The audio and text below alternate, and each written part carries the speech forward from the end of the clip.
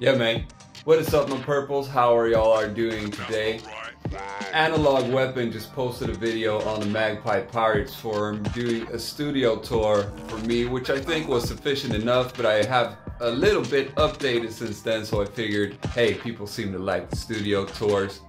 Why don't show off some of my stuff and act like I'm better than everyone else? So I want to do this one for the Magpie Pirates studio tours and probably also post this on my channel. I have my own little YouTube channel. Let us begin.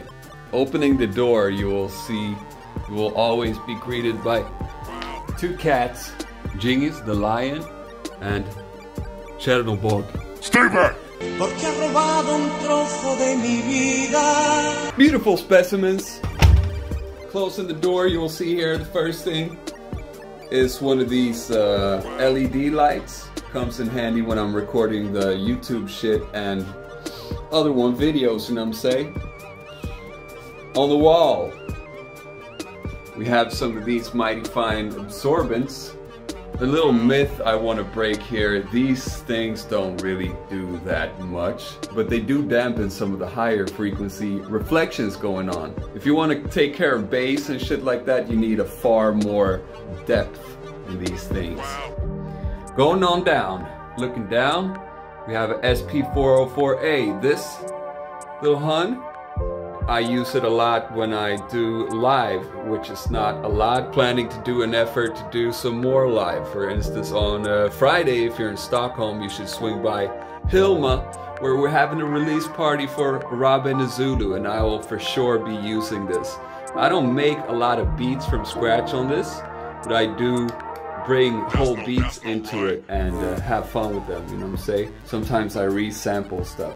Looking here, we have the trusted old Newmark. Now this hun right here has been with me for a long time, and I use it to sample records and sometimes even to listen to music. It runs on batteries, so that's pretty cool. Sound quality, not the best, but I always fuck up the sound a lot anyway, so I'm not looking for that crystal crispy clear thing of the jig, you know what I'm saying? Put the lid back on this fucker. Down here we got some records that I've been sampling. That's the dirty truth, you know what I'm saying? We messy in here right now, but it's authentic, true to my everyday life. Back here in the corner we have a bass guitar case for the bass guitar, which I'm going to show you later. And in the corner we have a Fostex PM2 monitor. I have two of those, but one of them is locked in the basement of my best friend and he lost the keys to the basement, so we're gonna have to break in there, and it's been like 2 years. We haven't really dealt with it yet. It's my old PC right here. Made a lot of beats on here and I still have, I think, like 300 beats on there, and I'm very cautious with it because I haven't backed up the hard drive. It was a constant stress, you know what I'm saying? SNES Mini Classic, the Super Nintendo. Of course, modded to have all the game you want, you know what I'm saying? These are very popular in Sweden as drug dealer bags, or they used to be. Now they have Louis Vuitton and shit like that, but I use it to keep my GoPro stuff. Tripod for a camera. My biggest fan, SM57, always handy to have. Another generic bullshit dynamic microphone. Zoom H1 is what I use to capture the sound from the sound card, and I also use it as a microphone to speak with the mouth. And here we have the monitors I'm using right now. Behringer Truth B2030A. Considered probably crap by some people, but I've had them since I was like 16 years old, and I like, you know what I'm saying? GoPro, what I used to film all of the first videos on the Chicky Bit entirely. Machine Mark III. Y'all know it's my weapon of choice. This here table is called a Glorious Workbench. It's a pretty cheap one. Get a better view from the sofa couch, from the couch area. It needs to be a little higher though, because I can't fit my legs under there. So that's a big minus. I'm probably gonna have to just get something down there to lift it up. Sound card, Focusrite Sapphire 6 USB, works fine. Antidepressants, I don't know if they work, but I'm not depressed, so I guess so. The Game Boys. I love the Game Boys. This is my first console, and I have a few of them. These two are the ones that I use, with the Ben Ven El Cheapo SD card in there, so I can load up LSDJ. I like the OG gray ones the most. Cool. So I got two of those, and I got a link cable to sync them up as well. Also have a Game Boy Advance SP with a super card flash in there. Also for a game and LSDJ in the pocket. Buddha keeps the peace in here. This is a photo of me and my best friend Johan when we were 11 years old. Still to this day hanging out. The ELZ1 by Sonicware. Shout out to Dr. U Endo hooking me up with this. The MacBook Pro, mixing a song right now, Mix 501. And if we pull out this thing, got the Complete Control Mark I 61 key version. Love this keyboard. Hate the touch strip. And this microphone here is what I use for everything. This is a very generic brand. It's even called Generis.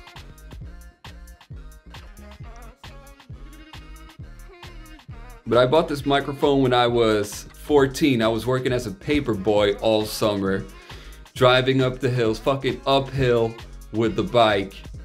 Busted my ass to buy this. And it was about 80 bucks back then. You can imagine now what the quality is like.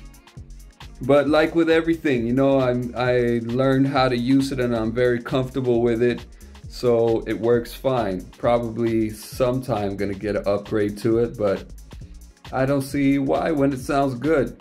Headphones, the 240s, stolen from my old school. I didn't do it. Here we have a DJ controller, the Numark Mixtrack Pro 2. There are newer versions of this nowadays, but I did a whole lot of gigs with this and it's worked out fine, you know what I'm saying? You can even do some cuts with it, and once you get used to the feel of these, it's really nice. I tried even the way more expensive ones with the heavier jog wheels and more resistance to them, and I'm so comfortable with these now that I think that these are better. It's very plasticky. These sliders are not gonna hold up for long if you use it a lot, but it does the trick, you know what I'm saying? Here is my papa's old keyboard. It's a Studio Logic 8 Wade keys, 88 keys. It's nothing but a MIDI keyboard really, but it's it has a very nice feeling to the keys. So I use that sometimes when I play piano sounds or Rhodes and shit like that. Looking to here. This one was my uncle's, and he's quite a bit younger than my mom. So when I was young, he was still living at my grandparents where they had this. And I spent a lot of time listening to Wake Me Up Before You Go on this. Greatest version ever. And it's got a lot of cool sounds on there. I still use it on some beats. Very nostalgic and dear to my heart. Here we have a bass guitar. It is Ibanez. This is actually my girlfriend's, Robin Zulu's bass guitar, inherited by her father, who came from South Africa, went over to London as a performance artist, and then on to Sweden where he met her mother. And this is my biggest fan. You can see here also on the sofa, on the couch, we have some sleeping gear. Sometimes I like to camp out in here because it's very quiet and cats don't jump on you while you sleep and claw you severely. Here's my little whiteboard that I have like shit I have to do this week. This is Drum Brothers. This is my first vinyl record I participated on as a rapper for the French trio Drum Brothers, called Soul Square now. Great memory. And over here we have the Edo G vinyl release of After All These Years, which I produced a track on, and that was a big bravado for me as well, since I was listening a lot to Edo G as a teenager. PO32 tonic on the wall. Generic electric guitar. Generic acoustic guitar. I don't use that a lot. I leave that to Smooth Lover and Al Gattalieri to play the guitar. And here in the mysterious closet, we have a lot of fun stuff. There's the box for the Super Nintendo. We have a boxed, mint condition, unopened, well, it's open, but it's unused Game Boy, original Game Boy. The second box, I also have the original bundled with Tetris. Here's an old talk box project that went to straight to hell. Box for the OP1, a bunch of boxes and shit, nothing fun really. For like 2 years straight, I used this as my only MIDI keyboard, and I got used to it. Now I don't want to go back there. In here is usually very organized. You can see I like to have my cables sorted. So I've made some hooks on the walls to hang up all the cables. Now, right here is, right now it's like a storage shed of shit. This one, when I was 16, I had the SP303 and I made this box for it. Now you're not allowed to see what's in there now. Bunch of junk. EOS 550D.